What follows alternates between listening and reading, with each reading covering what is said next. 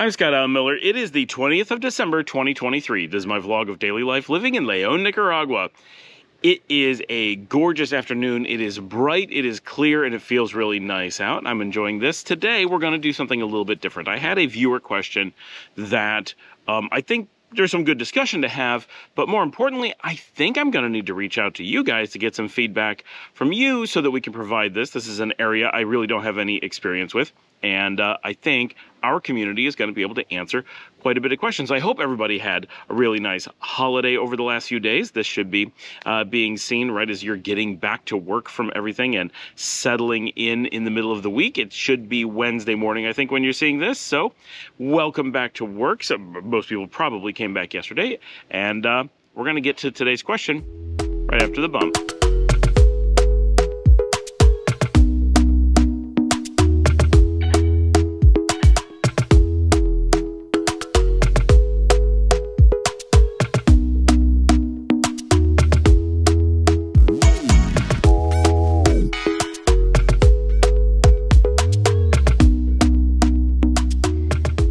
Okay, so some viewers wrote to me and they wanted to know about volunteer opportunities. Now, I want to quickly answer a question they didn't ask or didn't imply, which is if you're young and you're a backpacker, say you're 18 to 22, and you want to be able to stay longer anywhere, what do you do? I think most backpackers who are asking this question already know the answer, and that is you can call up hostels and possibly some other things like maybe tour companies that have some need or some utility of using people who would also be their customers. This is a very common thing that is done by backpackers or similar very young people who are not yet in a career mode, and they're not really looking to make money. They're looking to basically reduce the cost of travel to zero so that they can more or less stay someplace indefinitely. And this is really common. So if you find hostels, especially ones that cater to expats, there are plenty of hostels that are, for example, just low-cost hotels for Nicaraguans to stay in different places, and you may find some that never have an expat at all. Those probably won't have accommodations for volunteers. But if you find those that especially are part of the backpacking circuit, then you're very likely to run into some opportunities. Now, whether they will have availability, what their requirements are going to be, that stuff could be all over the place, but it is really common for young adult travelers to do this, and quite often you can get room and board for a week up to maybe a few months, and you won't really make money under normal circumstances, but you normally don't have a really strenuous job and you get to stay in someplace really interesting and work for the hostel that you're staying in. But the real question that we got today was from an older couple, more mature couple, not old, but older than 20-year-olds who are looking for a longer stay. This is a couple who's looking potentially towards retirement and possibly living in Nicaragua, or maybe they were actually planning. I don't know if they're like definitely coming to Nicaragua or just considering it, but they were wondering if they do come to Nicaragua and they're no longer working, they are retired or will be at the time that they come, would there be volunteer opportunities where they'd be able to, or what would volunteer opportunities be, where they'd be able to help out and contribute back to the Nicaraguan community, which is absolutely fantastic. Thank you for wanting to do that for sure on behalf of the country. That stuff really does potentially make a big difference. There's going to be a challenge here, and I want to talk about this just a little bit, and that is that traditionally, there were lots of volunteer opportunities, but most of those were through NGOs, non-government organizations. And for those who are not familiar, an NGO is essentially a nonprofit, just like you would have in the United States, except an NGO is a specific type of nonprofit who attempts to fill a role generally associated with the government. So, for example, if you were in the United States and you wanted to have an NGO, you could have an NGO that provided healthcare, for example. Oh, there's no national health care. There are people who fall through the cracks, so we're going to start a non-government organization that steps up and does what the government should have done for its citizens. That is an example of an NGO, a nonprofit that is not fulfilling a government role, someone who is doing good work in theory, but not in a spot where a government would be expected to do it as part of their core function, is just a regular nonprofit. Here in Nicaragua and a lot of countries in the region and around the world really, you don't tend to get a lot of nonprofits. That's not too much of a thing, mostly because nonprofits to function in a non-NGO mode or a geo mode, no, in an NNGO mode, they really require a high degree of local affluence. You're unlikely to, for example, find a nonprofit that encourages better libraries, right? You could consider that a government function, but in many cases it's not. It's just, some people want to promote books, help with getting authors more visibility, whatever. That can be fine, right? But they're functioning much more as a straightforward nonprofit. Well, you're not going to very likely get investors from or donations from, say, the United States or Canada or Western Europe towards something like that. In a place like Nicaragua, they would only do it in their own country. But if they're going to be given donations or a government is going to be sponsoring something in another country, it generally needs to fill a really core function: water, sewage, education, power supply, infrastructure, those types of things, very core functions. And so anytime you're dealing with smaller, lower income countries, typically what you have is NGOs as the specific form of nonprofits that will exist. The problem with NGOs anywhere in the world is twofold. All nonprofits suffer from the general problem of often being mechanisms of money laundering. Now, this is not bearing on where they are or what type they are. If you've ever worked for a nonprofit and paid any attention, dollars to donuts, you've noticed either outright theft or money laundering, one way or another. And it may not be laundering from the government. It may just be laundering from the donors, right? It is very common to just take in donations, claim it's being used for things, and funnel money to your friends, family, or whatever back into your own pockets. And as someone who works as a business advisor, who has spent my career dealing with lots of different companies and has in many cases gone to nonprofits and offered to volunteer, you find in the United States, just normal everyday nonprofits in the United States, the chances that they're not money laundering are so rare that you could almost think of the term nonprofit as just a proxy word for a money laundering organization. That's basically what they do. Most people won't consider forming a nonprofit unless there's some benefit to them, and that benefit generally comes in that system. There's a few other benefits to be had. There's lots of ways to milk donors for their money, to get government grants that don't really go to the things that it's meant to do and actually just line your pockets.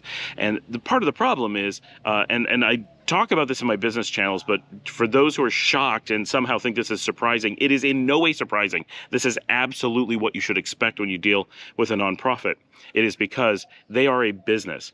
By definition, a business's purpose is driven by the goal of profits. When you make a nonprofit business, it doesn't make sense. You have a jarring theoretical issue where it can't define what its role is.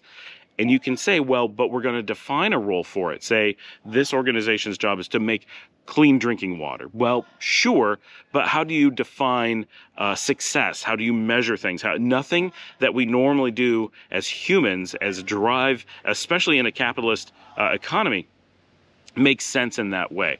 If you were to put dollar value on clean water and said, okay, whoever can produce the most clean water gets paid this money, you'd have a completely different thing. Those would be for-profit solving of the issue. Using a nonprofit, especially in a society like the United States, where you are very capitalist and people believe in capitalism very strongly, nonprofits basically laugh in the face of capitalism and say, aha, when it comes to these really important functions, profits won't drive us, altruism will. And the whole purpose of capitalism is that we believe altruism won't drive things. So the only way to get good results is to put a price tag on whatever the result is you want. If you want clean water, put a price tag on it, and private companies trying to earn that money will do so at the lowest possible price. And all you have to do is make sure that they deliver what you ordered. So fundamentally, nonprofits exist because they don't believe in capitalism, or worse, they do, and they're just acknowledging that they're trying to skirt that system so they can move money around however they want to. There is some benefits to the mechanism that you don't have to pay taxes in some cases, not always, most, and that you're able to take donations. But those are generally bad things. I don't believe in donating to nonprofits. I think it's almost always a really horrible thing, and at best, it's just not a great thing. I heavily encourage you, do not donate to nonprofits. Find a for-profit or find an actual government or an actual something that is trying to do the thing you want to support, absolutely go support those things. Donating to nonprofits is not the way to do it. That does not just not get the money to the people who need it most. It gives the money to the people who are stealing from the ones who need it most. No one is a bigger enemy of the people you're trying to help than the people who are lying about trying to help them, right? That's just universally a truth. Now, the second problem with nonprofits is that they have to have employees. Now, if you had a true meaning, a nonprofit where they were actually attempting to do the right thing, one of the things that they would never have is employees. All the people who worked for them would just volunteer, right? For a lot of reasons, but that's what you would want. And so if there's ever going to be a good nonprofit, it would be just a bunch of volunteers, including the CEO, including the board and all that. They would believe in the mission. They would be desirous of helping the mission. The last thing you want is someone leading the organization who doesn't believe in the goal but wants money, and then all these volunteers who believe in the goal and work for a person who doesn't, right? Who's best to be the CEO? Certainly not a person who needs to be paid by one of these organizations. That, by definition, could not be the case. Anyone willing to get paid doesn't believe in the mission. If you are the CEO of an organization that takes blood and delivers blood to organizations, if you believed in that mission, you wouldn't be willing to take that salary because you'd be taking the money directly from the capability of delivering that blood. You are the antithesis of the thing we need, right? So that's an easy way to gauge this stuff, right? So, but one of the problems, so all these nonprofits, they have to have employees. Employees are like microcosms of capitalism. They take jobs because they're going to get paid. That is what makes them take the job in the first place. But nonprofits can't pay as well as the private sector. Nonprofits can't promote the same. They have all these problems. So you have this system where they're having employees in a mechanism that shouldn't have employees. So it ends up with layer after layer of this problem of people functioning in a for-profit system, whether it's the overall economy, whether it's the managers of the company, whether it's the in the trenches employees. Everybody is acting like they're for-profit but claiming to be in a non-profit. So this creates this huge problem. So what you end up seeing in the real world, if you ever go work at one, universally go in and try to volunteer in key positions. If you have some expertise and they are lacking that and you could show up, this is the first thing that every time I go into one, this is what ends up happening. We offer to volunteer. They say, ooh, volunteer, that sounds great. We'll have this bigger budget. And the moment we do and they realize we're actually professionals and we'll actually identify where money is being stolen, they instantly shut it down. Oh my gosh, no, you're out of here. We don't take volunteers, right? Nonprofits who refuse volunteers, they all refuse volunteers. If you go into, now, if you want to just sort clothes in a clothing donation place, sure, they're going to take volunteers. You want to serve meals at a homeless shelter? Yep, they're going to take volunteers. But you want to volunteer as a comptroller, as a CFO, as an IT person, they will never let you do any of those roles because those roles expose money laundering immediately. Go into IT, which is often where I am, and instantly you're like, wow, why are you paying triple for every single thing in here? Almost everything you do could be done for free. In fact, companies will donate everything that you have here and you won't have to pay a thing. Oh, you're out the door. Why? Because all those things are paying somebody's cousin. Oh, it was my cousin owns the company that sold us the computers. That's why we paid $1,000 per computer instead of $300. We don't need someone to manage this really expensive email system, but it looks good on the books and no one's going to argue with it. So there's $50,000 a year going out to an entire role that is either not needed or someone would do for free as an afterthought because it takes no time at all. Oh, we don't have all this expertise because anyone with that expertise would almost certainly have an ethical problem with all the things we do. So we have these huge gaps in capability, and it just goes on and on and on. And it's really easy to spot where just in this one department, and it's happening everywhere, but this one department, just like that, if you come in and volunteer, it is hard to hide that money is being just moved out to these external companies in ways that there's no way to audit. You can't actually sue them because it's not actually illegal to steal all the donations through that mechanism. It's completely legal. You can go start a nonprofit that does any random thing you want. You don't have to ever produce the thing you're saying you're going to do. You can hire all your friends. You can pay them way above what they could possibly earn. They don't need to have any skills. They don't need to prove that they're able to do those jobs. And if you really want to move big money around, around, hire outside firms to do the things you need them to do. They'll probably do the thing technically, but they'll charge you for lots of things you don't need. They'll sell you things at inflated prices. They'll work at inflated prices. And then they will very happily, in almost all circumstances, pay for your vacations, buy you a car, give you a beach house that you can use whenever you want. One way or another, there are ways to move outrageous amounts of money to third-party organizations. And because it shows up as a real line item, and because it's not an actual government agency, and often even when it is, you are allowed to do that. And so that is a handy way for, and this happens in government, in US government all the time, right? Constantly. It is the assumed mode that that's how so many government officials get the benefits, the things that make it worthwhile being a government official. You don't make enough salary as a government official to justify taking that job in most cases. But you're given the availability of shuffling so much money around that you could make 3 or 4 times what your salary is by simply having a buddy move some money and buying the thing that you want. Right? You don't need to have a golf club membership if a friend's goes and you're always able to go on their membership. Right? However, there's lots of ways to hide this, and it's completely legal in most cases. And you just need to be aware, this is why you don't want to be donating money to these things. This is why you want to be really careful where you're volunteering, because you easily are not doing the good you think you're doing. And it leads us to the next point.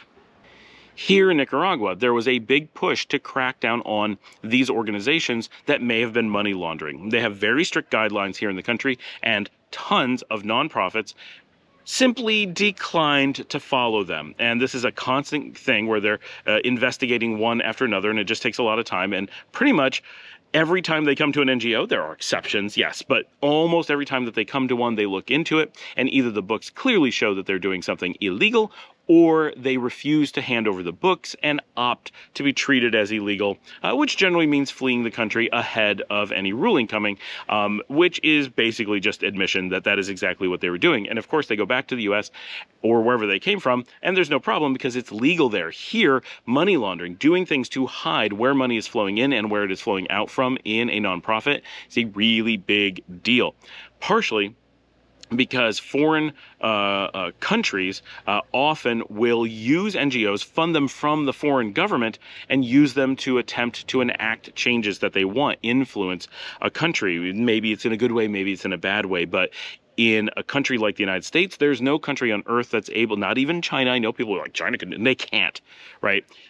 No one can pay enough to NGOs in the United States where you could heavily influence the country. You could minorly influence it. I mean, anyone can just make an influence, right? But if you want to really enact change, it's going to take a scale that basically no one can do. So the U.S. has no fear of that.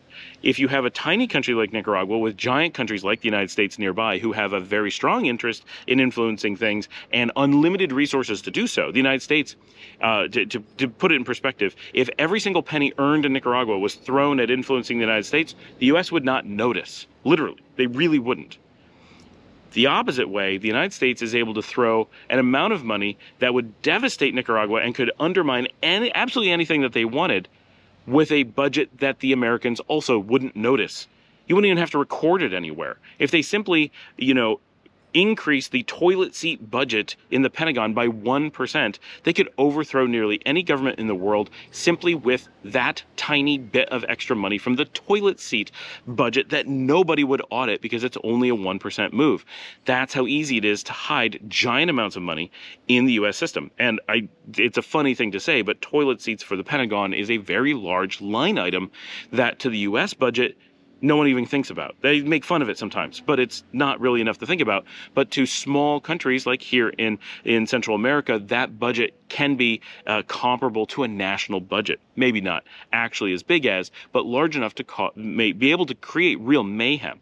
So there's a real need here to audit nonprofits and other things, but nonprofits especially, because they are so easy to use for money laundering. They're so easy to use to hide nefarious activities. And they are so commonly a remote arm of a foreign government. And not to pick on the US, lots of countries do this, right? And here there are NGOs from countries all over the world, and many of them are doing really questionable things. You never, almost never, see them on the ground doing something good. I'm not saying they never do. It's just very rare. You never see an NGO going around building schools. You never see them putting in new septic systems. You never see them digging new water supply systems. You never see them building green energy systems. Not that we really need that, but there's all these things you could be doing really well as an NGO if that's what you really wanted to do. If you really wanted to make a difference, you could. You never see that happening. But you see tons of NGOs who have really questionable missions. Oh, we're here to influence and sometimes they'll outright say that they're here for really weird things. And you're like, holy cow, that is so weird. And in the United States, sure, they could go after them, but it takes a lot. It would undermine how government officials make their money, so they don't want to expose that. And it's not a risk, or not a very big one. So in the United States, they really don't care about it, not in the way they do here. And here, they care about it a lot. And so there's been a lot of auditing. And that brings us to a lot of the organizations and the modes through which you would generally do volunteer work, like is being suggested for a retired couple who want to make a difference. You want to be careful, because a lot of the places that would be willing to take you or would advertise that they're looking for volunteers may be organizations you do not want to be associated with. Maybe they're doing good work, but they refuse to open their books. Maybe they're not doing good work, but they seem like they are. Maybe they're just outright terrible people. There's all kinds of things. And maybe they're a great organization who has opened their books. If you're going to do that, I would really dot your I's, cross your T's, make sure that they have been audited and came out clean before you become associated with them. The last thing you want to do is associate with an organization that is a foreign, potentially criminal organization, which is exactly how they'll get classified. And yes, you might be okay. Look, I was just a volunteer. I had no idea. That might be fine. It's probably fine. But that is a risk that I wouldn't want to just jump into. So I really want to know from my audience, do you know of good places where you could volunteer, where there are organizations that are trustworthy, that are vetted, that are maybe laundering money, but on a very small scale, to the point where it's under the radar and they don't care. It's hard to suggest that no one is money laundering. Once you're taking donations, it's basically inevitable. There's so many people with their hands in the pot. Someone is going to shuffle things around. And it may not be the organization do it. It's just individuals have access to do so. But I want to know if any of you have experience with organizations that you would actually recommend. What do they do? What is the good that they provide? Where do they operate within the country? Tell us some things about them. And if you could do so in video form, that'd be fantastic. I could clip you in and add you to the show. If you have the ability to do that, send me a note. We'll find a way to get that. But I really do want to get feedback from you guys. I can tell you why it's a challenge to find those organizations now, when 10 years ago it was easy. Although you don't want to have done it 10 years ago, I'd be super sad if I'd have put in a bunch of time volunteering and then found out that this was not a legitimate organization trying to do a good job. This was someone using me as a cover for some terrible activity, or potentially terrible activity, or just stealing money from donors.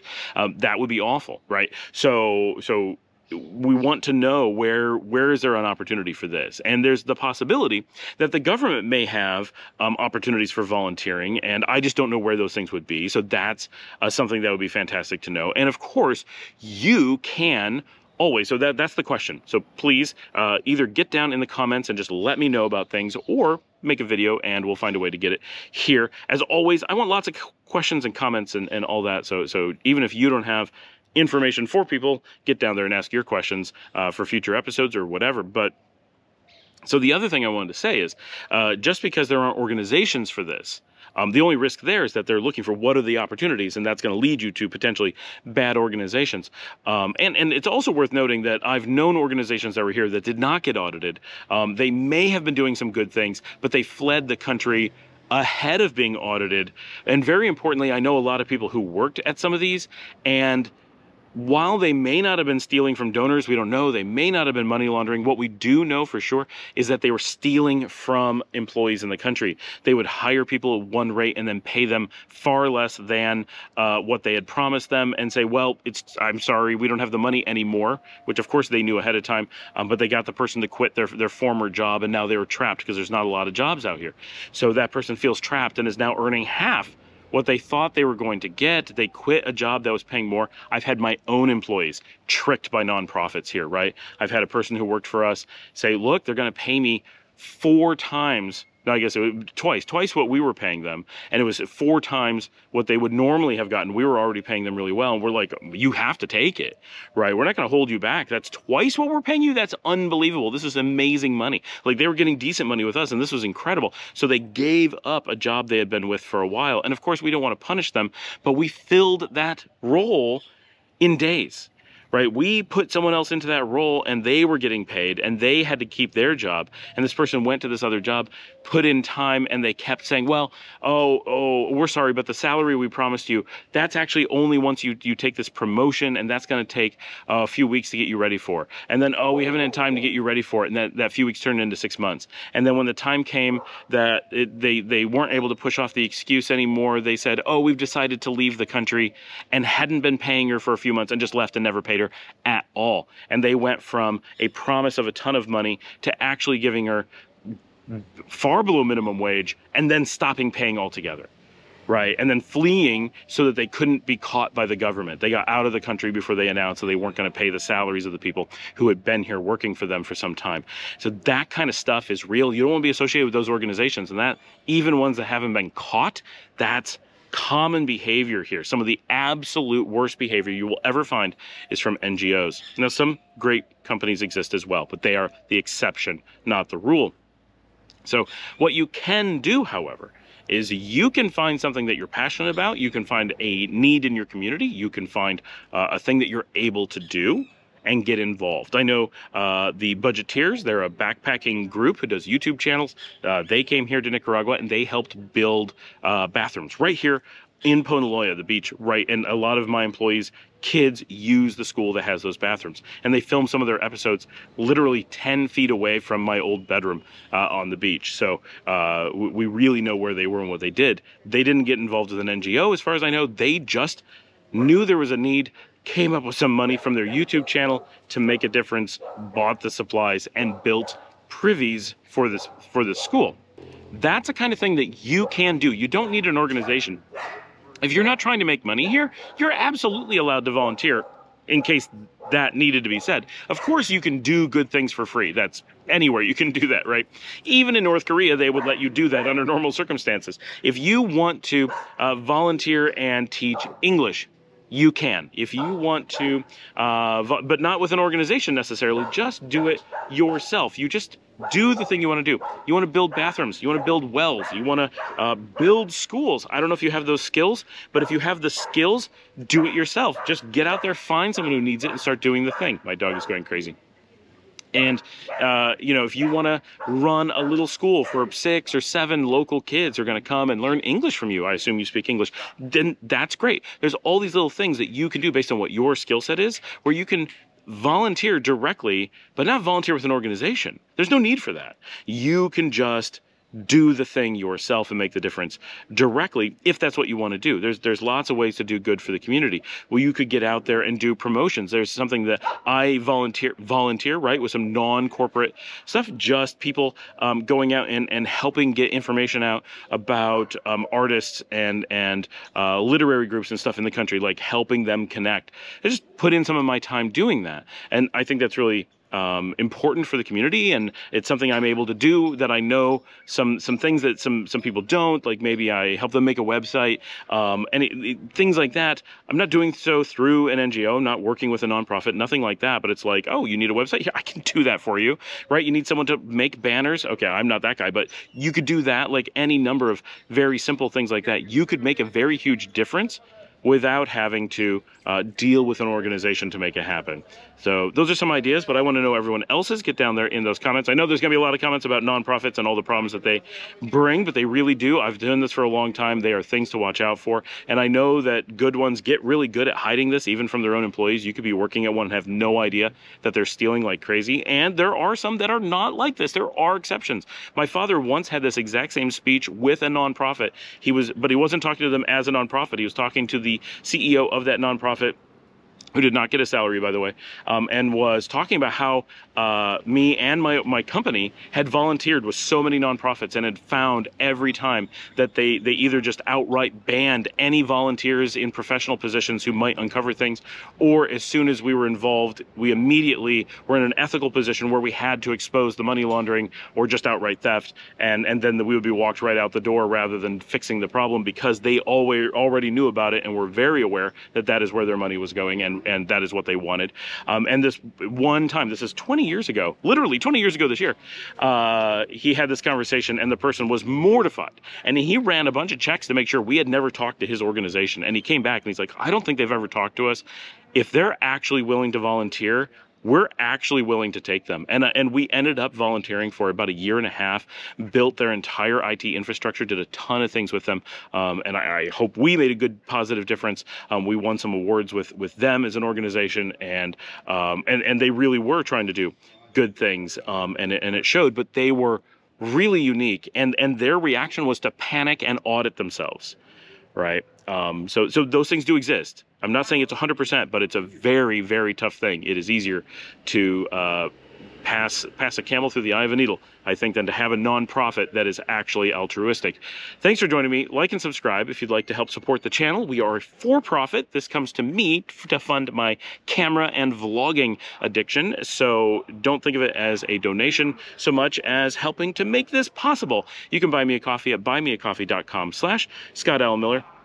And as always, please share on social media, post wherever it is that you hang out outside of this channel. If you hang out nowhere but this channel, thank you for choosing us. That's amazing. And tell your friends and family about the show. Hope you are getting ready for New Year's, which is coming up very soon. And I will see all of you tomorrow.